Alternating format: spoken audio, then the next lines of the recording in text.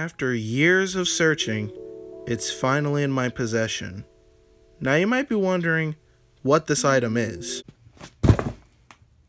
Well, I guess you guys are going to figure out today. Alright, so what's up guys, it's Duck here, aka Troublesome Junction, and this is basically going to be an unboxing video of me taking out what I had recently purchased. It is a Thomas item that I've wanted for a very long time, and I guess if you are on my Instagram, by the way, if you aren't, you should follow me at Troublesome_Junction. I had posted a video that was alluding to this, and, well, here it is. This is a Thomas item that I have wanted for, I kid you not, years at this point. And now that I'm finally able to get my hands on it and unbox it, add it to the collection, it feels really good. But there is a little bit more that I will go into when it comes to this, because, well, all I'll say is that it is not in peak condition. Alright, so coming in for the unraveling, we get fucking Rainbow Track. Yay!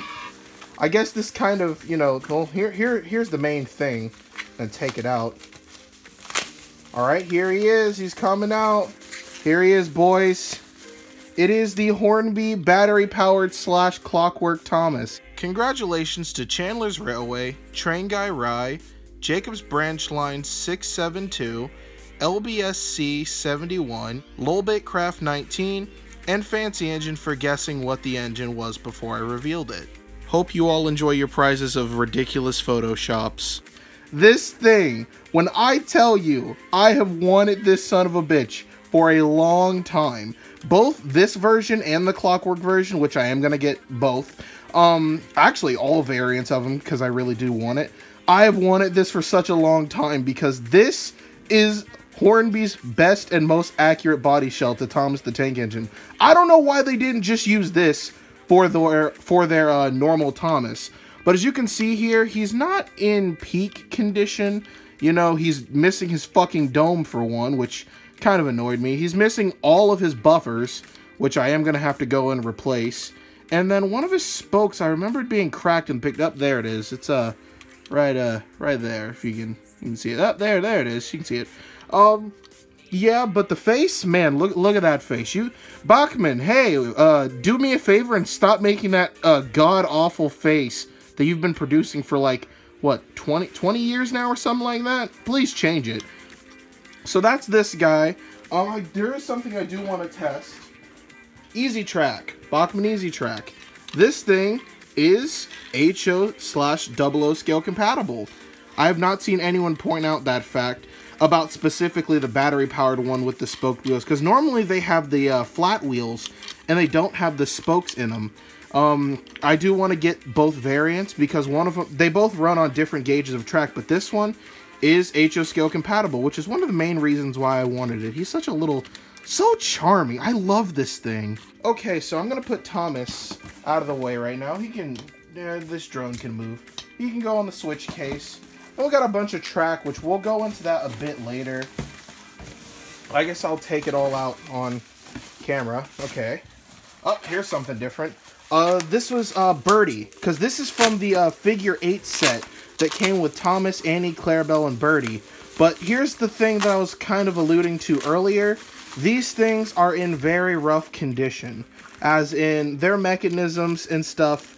I don't know why the seller didn't take out the damn batteries, but just, oh my goodness, this is every Thomas collector, and just collector in general's worst nightmare. The corrosion in this thing is fucking horrendous. Like, I can't even pry this thing out. That's how bad it is. Even in the product pictures, the seller left the batteries, and I was like, bro, you gotta do something about that. Birdie, he's the thing. It's the guy. Actually, it's a really nice Birdie face. I love the earlier seasons of, you know, Birdie's face, and merchandise really doesn't capture him that well. So this is probably going down as one of my favorite Birdies I own. But here's Birdie. Lovely to have him in the collection. One thing that's weird, look at him compared to Thomas. He's fucking huge.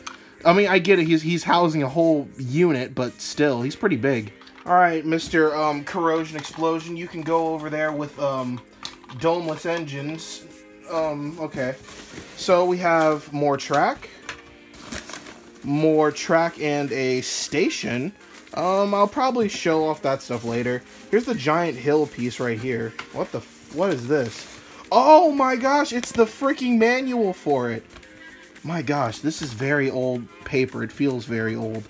I like at least they had the fucking decency to laminate this, because, you know, everything else has been just kind of like, yo, the batteries, yeah, they're just completely fucking blown up, but we'll just leave them in there. I still don't regret buying this, though, because I feel like I definitely can fix the corrosion problem. This one I think is Clarabelle, because Annie is the one that has the motor, and this looks like it feels too light to be a powered unit. Yup, it's Clarabelle. Man, the paint on this thing, it's so weird. It's like a very glossy, sloppy-ish paint that gives it like a wood finish, which, I don't know. I kind of like it in a weird way. Look at this. She's fucking huge if you compare her to Thomas, but, you know, I guess that does kind of make sense because they are a little longer.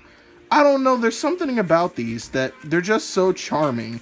Don't know why they didn't give these HO wheels. I actually might go in and see if I can possibly do that or not. I don't know. But there is Clarabelle.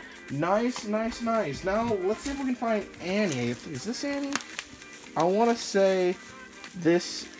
What is this? This is a pack of accessories. Alright, let's see. Oh, this is, Annie's motor. Yeah, and it has, like, several other add-ons and doodads.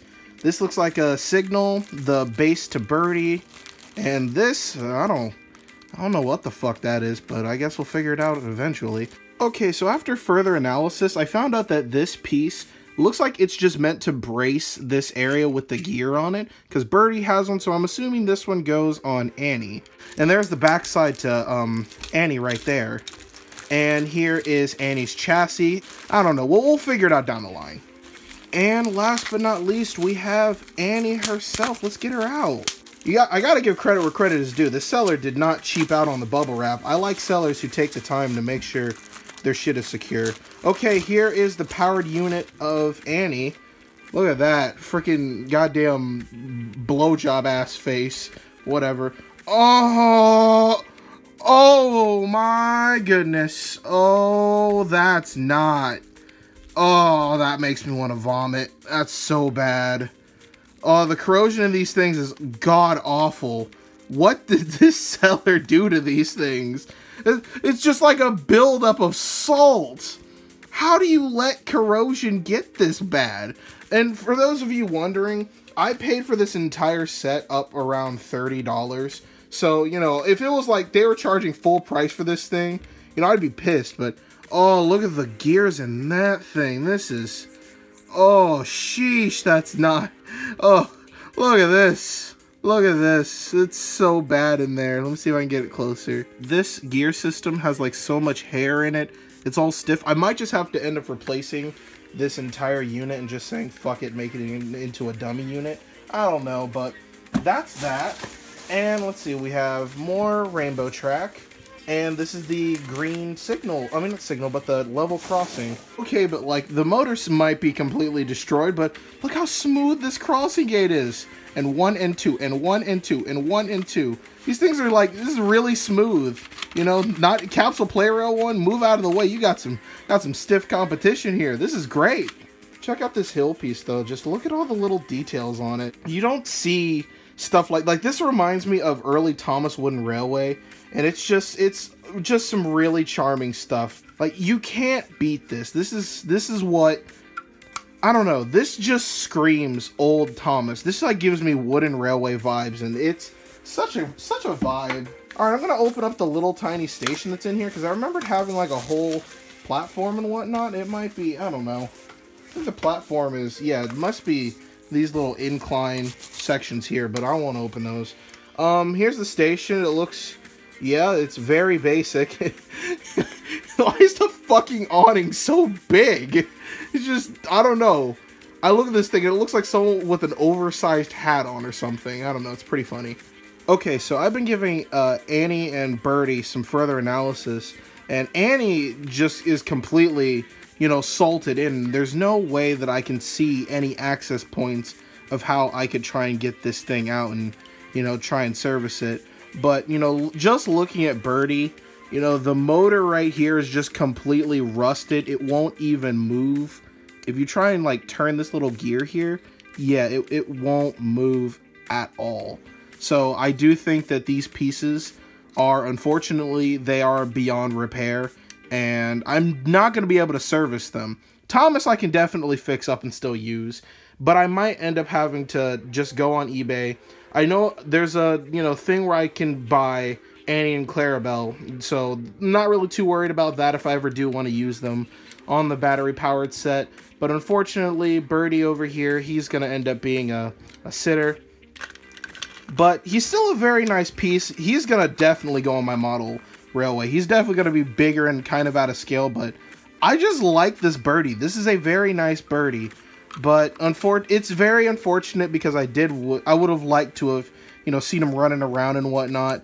But it's just nothing I can really do unless I were to just completely go in and replace every single thing, which would end up probably being more expensive than this itself. But it doesn't really necessarily bother me. It's more or less pretty disappointing and sad to see these toys got to this state, because it looks like the previous seller or whoever had this prior played with them in water. Because if we pull up Annie here, you can just look inside of her. You know, these parts, like these, it looks all bubbly and watered out and corroded on the inside. It looks like this was a paper cutout for the people, and this thing just happened to take a swim, which, if this was owned by a child, which I assume so, then that's pretty understandable. It's very sad to see these truly amazing pieces of merchandise fall to this state, but rest assured they are going into a home that genuinely loves these things for being, just existing. I love this line so much.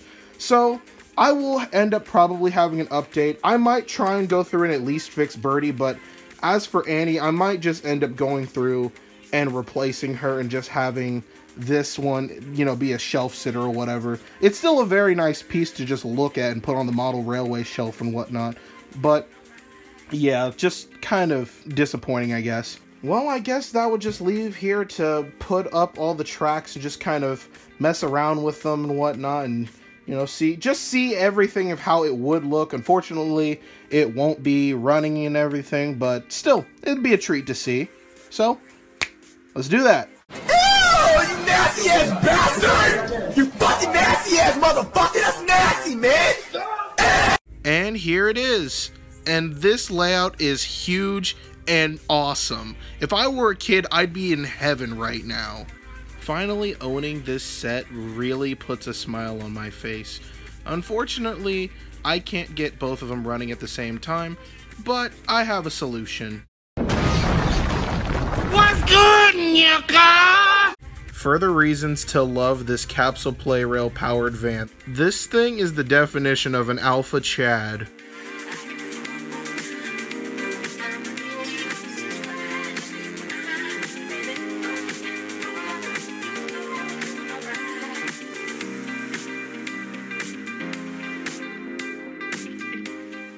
Okay, enough of this. Let's get to what you guys really want to see.